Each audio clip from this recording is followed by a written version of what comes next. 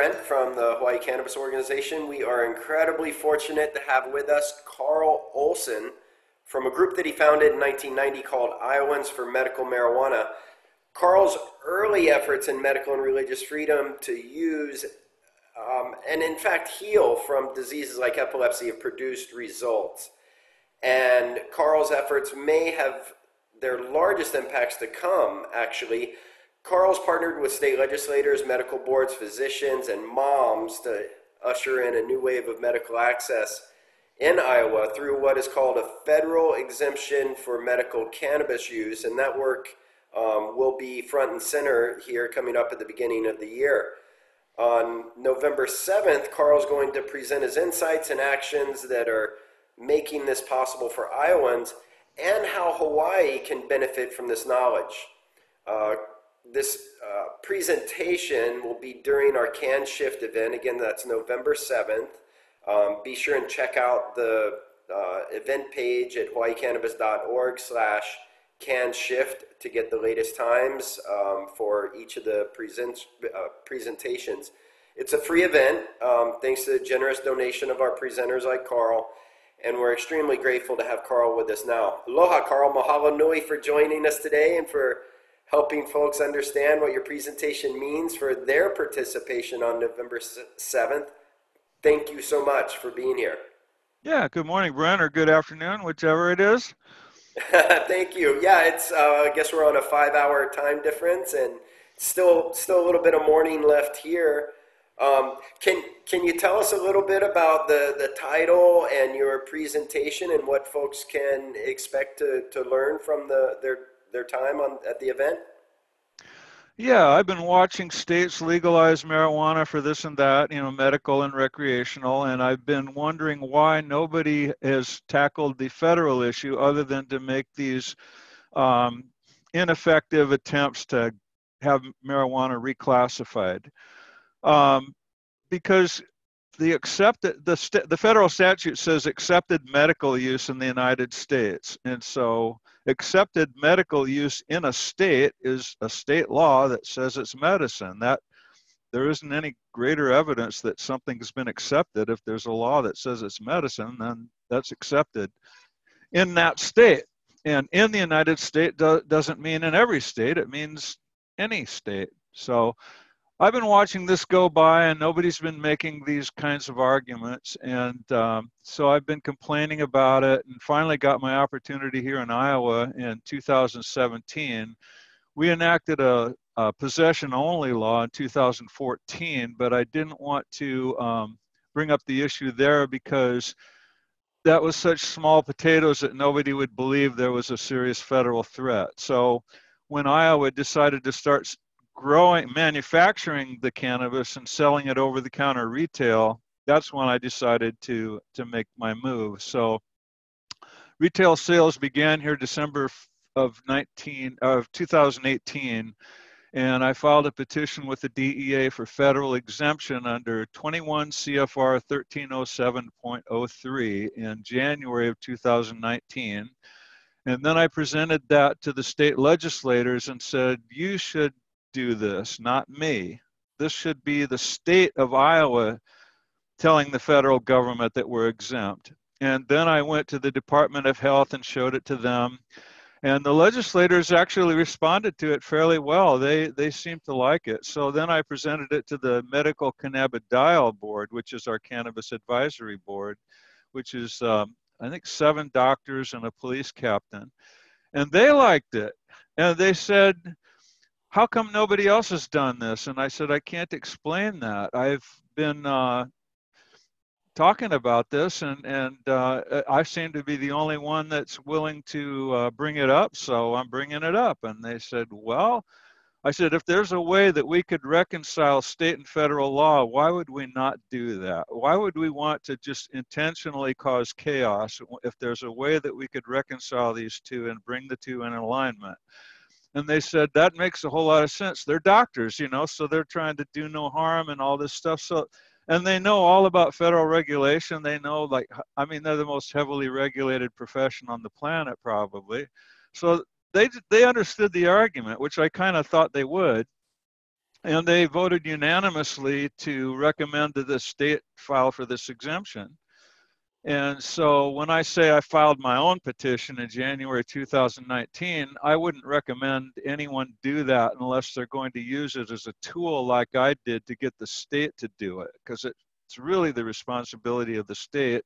If the state enacts a law that is being considered inconsistent with federal law, and there's some way that it could be consistent with federal law, then the state has an obligation to continue to perfect that and make it whole so that it's not quasi-legal, that it's 100% fully legal under both state and federal law. So they understood that and they made that recommendation, and then they put it in their annual report to the legislature in January of this year. And it surfaced in two bills, one in the House and the Senate, and it was worded that this department would seek federal funding guarantees for the use of cannabis in schools and healthcare facilities in Iowa. They were being threatened with losing their federal funding for allowing the use of cannabis in a healthcare facility or an educational institution. And the department looked at that, and September 4th, about a month ago, they said the only clear path forward to get these federal funding guarantees was to get an exemption under 21 CFR 1307.03. And they said the path that I had been recommending, and they adopted that as state policy. And they're going to review that on November 13th. So your conference is November 7th, our conference. And so like just a few days after that, the Medical Cannabidiol Advisory Board is going to review what the state is going to submit to the DEA.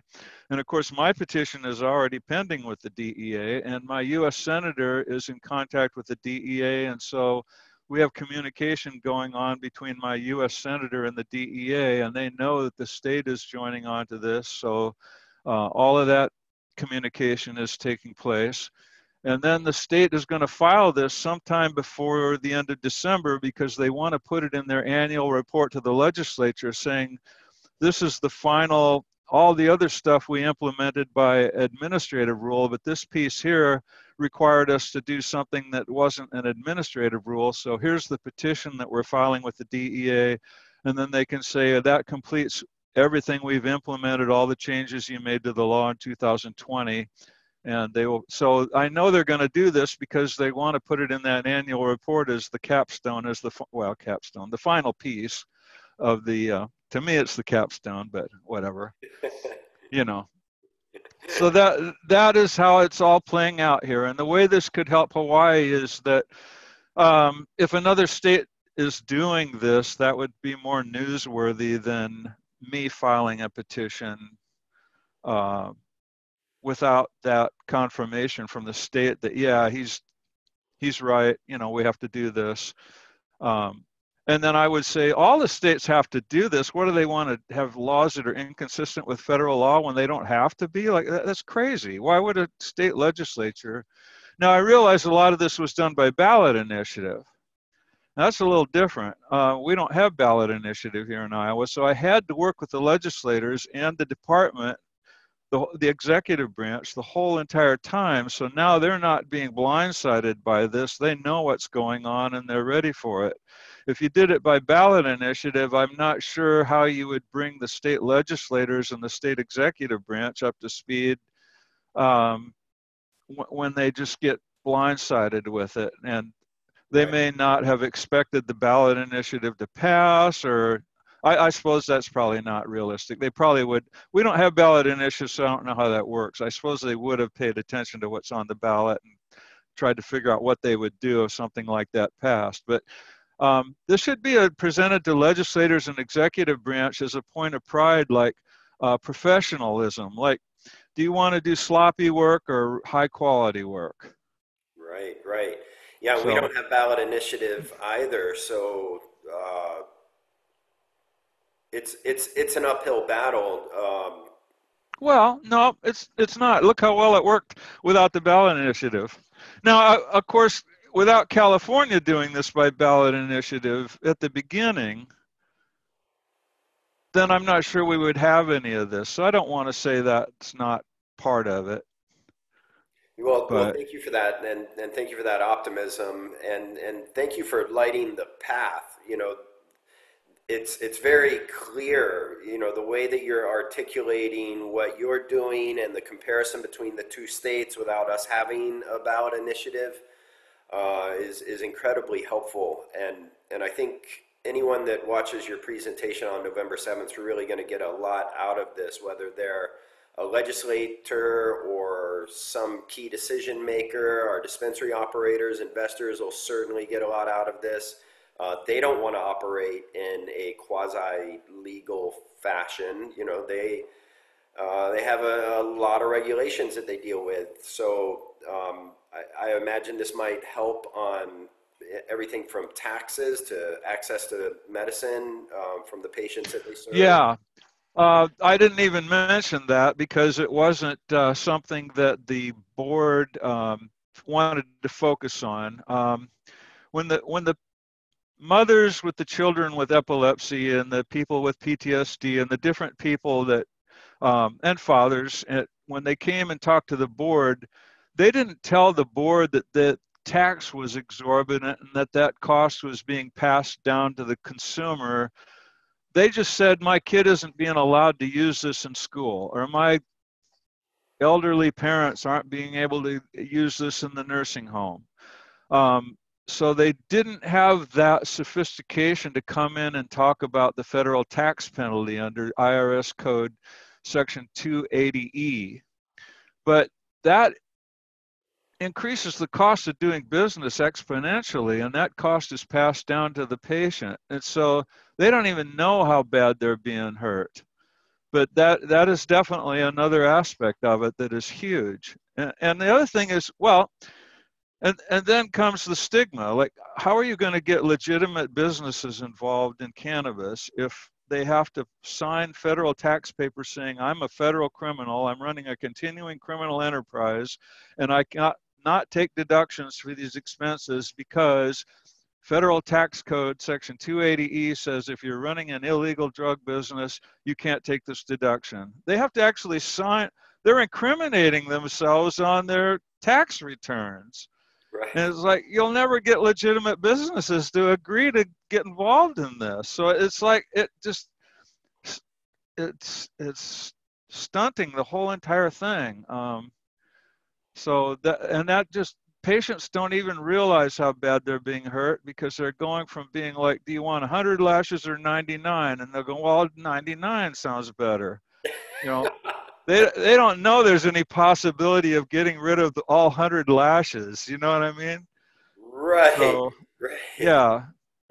So, and that's hard to conceive. Like, you were just thinking the best you could do would be 99, and now all of a sudden it's like, well, there could be 0. Like, wow, that's hard to wrap your head around, but that's the reality of it. Well, thank you for that. And I don't want to give away too much, but I know that you've got a lot more in store for us on November 7th. And, I just as humbly as I can be, I just deeply, deeply appreciate your time. Not just for our event, but what you've done in Iowa and what you've done, consulting with some of our doctors here, and really reaching out to other states to make this happen.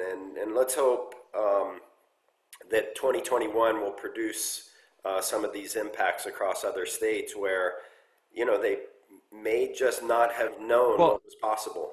All the international treaties have exemption clauses in them too, so this is an end-to-end solution. State, federal, international, it covers all of it.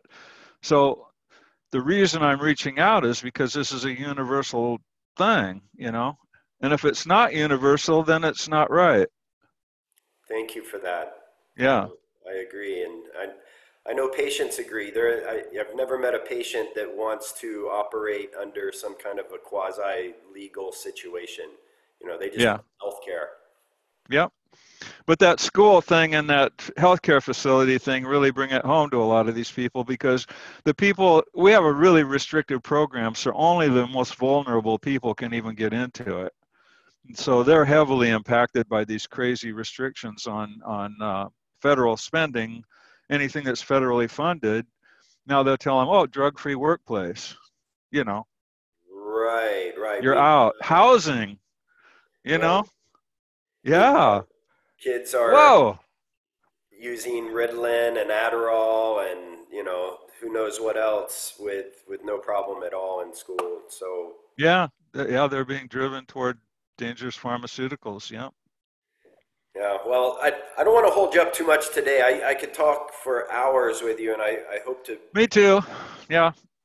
be able to do that. And really looking forward to your presentation November 7th. Folks can get more information at hawaiicannabis.org /CannShift. It's also on our homepage. And can you tell us what the best way would be for folks to contact you if they should have questions before November 7th or after November 7th? My email address is the best way, Carl, C-A-R-L, at Carl-Olsen, OLSEN.com. That's OLSEN.com. Yeah, yeah. And I also have a website, iowamedicalmarijuana.org. It's kind of long. That's why I didn't give that out. But there's a contact page there with a form on it that will also generate an email that goes to me. Fantastic, fantastic. Well, thank you so much for giving us some insights into what your presentation is going to be about. Thank you for every single minute we spent together today, and really looking forward to having you on our event on November 7th. Thanks, Carl. Really appreciate you. Yeah, thank you, Brett. I'll talk to you on the 7th. All right. Aloha. All right. Aloha. Okay. All right. That should do it. Wow. I'll get back to work.